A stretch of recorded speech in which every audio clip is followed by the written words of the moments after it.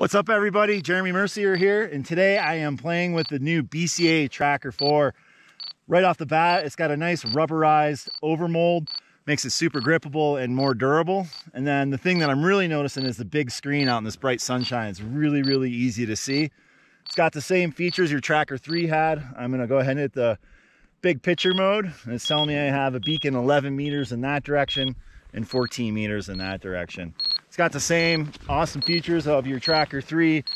If I got 2 beacons on the hill today, I'm gonna go ahead and hit the signal suppression button. Boom, that signal is blocked. And now it's locking onto the second signal and it's taking me right to it. And boom, it's that easy. Get out there, practice with your beacons, and see you on the snow.